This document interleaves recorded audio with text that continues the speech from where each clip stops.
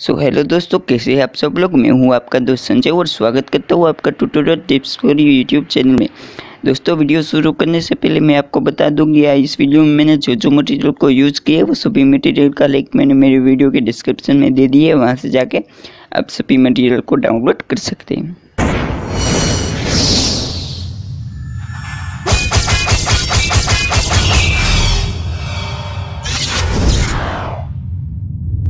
So guys, सबसे पहले तो आप जिस इमेज पर स्टेटस बनाना चाहते हैं उस इमेज का बैकग्राउंड हमको रिमूव करना पड़ेगा। सो गाइस, बैकग्राउंड रिमूव करने के लिए सबसे पहले आप अपने क्रोम ब्राउज़र में आ जाइए। उसके बाद सर्च बार पर क्लिक करके यहाँ पर आपको सिंपली बीजी लिखकर सर्च कर देना है। सो गाइस, जैसे ही आप सर्च करेंगे तो आप थोड़ी देर वेट करना पड़ेगा। उसके बाद आपके सामने पहली जो वेबसाइट है वो आ गई है।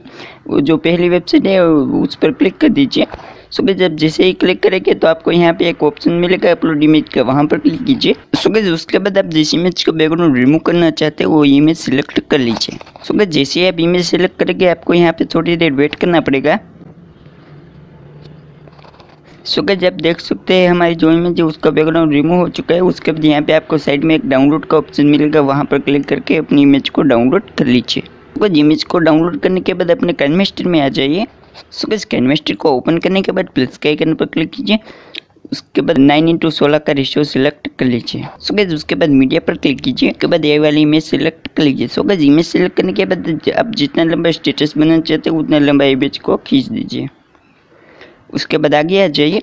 उसके बाद लेयर पर क्लिक कीजिए। उसके बाद इफेक्ट पर क्लिक कीजिए।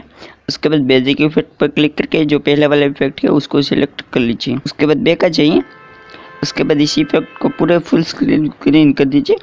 उसके बाद आप इसको भी आगे तक खींच दीजिए। उसके बाद सेटिंग में जाइए। उसके बाद यहाँ से आप 5 या 6 के बीच में रखना है। मैं 6 रख देता हूँ। उसके बाद डन कर दीजिए। उसके बाद आगे आ जाइए। उसके बाद लेयर पर क्लिक करके मीडिया पर क्लिक कीजिए। सो गाइस, उसके बाद आपने जिस इमेज का बैकग्राउंड रिमूव किया है वो इमेज सेलेक्ट कर लीजिए। सो गाइस, इमेज सेलेक्ट करने के बाद इमेज को बड़ा कर दीजिए। सो गाइस, इमेज को बड़ा करने के बाद यहाँ पर इस तरीके से रख दीजिए। सो गाइस, उसके बाद आप इमेज को आगे तक खींच दीजिए। उसके बाद आगे आ जाइए। उसके बाद 3 डॉट पर क्लिक करके डुप्लीकेट पर क्लिक कर दीजिए। उसके बाद फिर से एक इमेज को सिलेक्ट करके 3 डॉट पर क्लिक करके डुप्लीकेट ले लीजिए। सो गाइस, उसके बाद किसी एक इमेज को सिलेक्ट कर लीजिए। उसके बाद क्रॉपिंग पर क्लिक करें। यहाँ पर इमेज जो ये पैर है उसको थोड़ा थोड़ा कट कर दीजिए। उसके बाद बैक आ जाइए। उसके बाद यहाँ से इमेज को थोड़ा रोटेट कर दीजिए। उसके बाद यहाँ पर इस तरीके से रख दीजिए। उसके बाद नीचे आइए। उसके बाद एडजस्टमेंट पर क्लिक करके पहले वाली लाइन को पूरा कम कर दीजिए। उसके बाद लास्ट वाली लाइन को भी पूरा कम कर दीजिए। उसके बाद जो बीच वाली लाइन है उसको पूरा बढ़ा दीजिए। उसके बाद 3 डॉट पर क्लिक करके सेंड टू बैक पर क्लिक कर दीजिए। उसके बाद बैक आ जाइए। उसके बाद ब्लाइंडिंग पर क्लिक करके यहाँ पे ओवरले या मल्टीप्लाई आपकी इमेज में जो भी सेट होता है वो यहाँ पे आप सेट कर दीजिए। मेरी इमेज में जो सॉफ्ट लाइट है ये सेट होता है, इसलिए मैं ये सिलेक्ट कर लेता हूँ। ज़्यादातर इमेज में यही सेट होता है, तो आप सबसे पहले इसको सिलेक्ट करके देख लेना। उसके बाद डन कर दीजिए। उसके बाद यहाँ पे ऊपर वाली इमेज को सिलेक्ट कर लीजिए।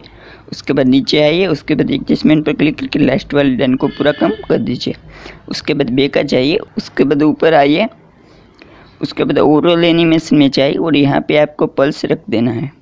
उसके बाद डन कर दीजिए। उसके बाद लेयर पर क्लिक करके मीडिया पर क्लिक कीजिए। सो गाइस, उसके बाद पार्टिकल्स वीडियो सिलेक्ट कर लीजिए। वीडियो को सिलेक्ट करने के बाद वीडियो को फुल टू स्क्रीन कर दीजिए। उसके बाद बैक आ जाइए। उसके बाद नीचे आइए। उसके बाद ब्लाइंडिंग पर क्लिक करके स्क्रीन कर दीजिए। उसके बाद बैक आ जाइए। उसके बाद ऊपर आइए। उसके बाद कलर फिल्टर पर क्लिक कीजिए। उसके बाद नीचे आइए।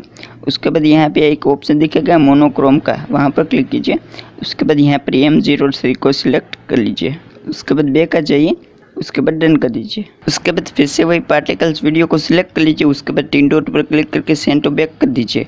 उसके बाद फिर से 3 डॉट पर क्लिक करके सेंड टू फॉरवर्ड कर दीजिए। उसके बाद फिर से 3 डॉट पर क्लिक करके फिर से सेंड टू फॉरवर्ड कर दीजिए।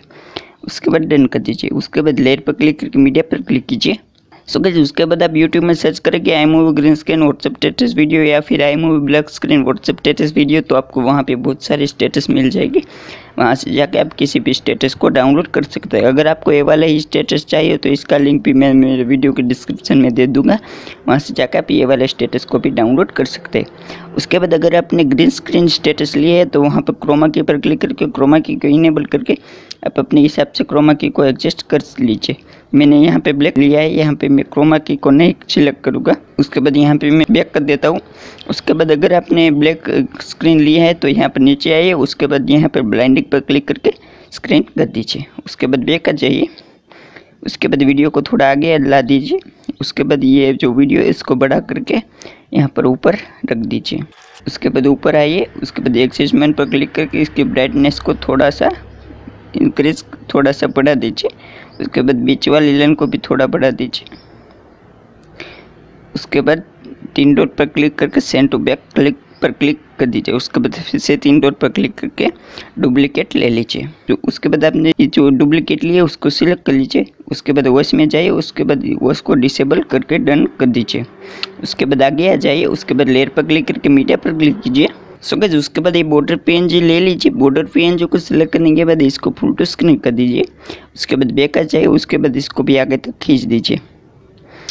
उसके बाद आगे आ जाए, उसके बाद शेयर पर क्लिक कीजिए। उसके बाद एक्सपोर्ट पर क्लिक करके अपने वीडियो सेव कर लीजिए।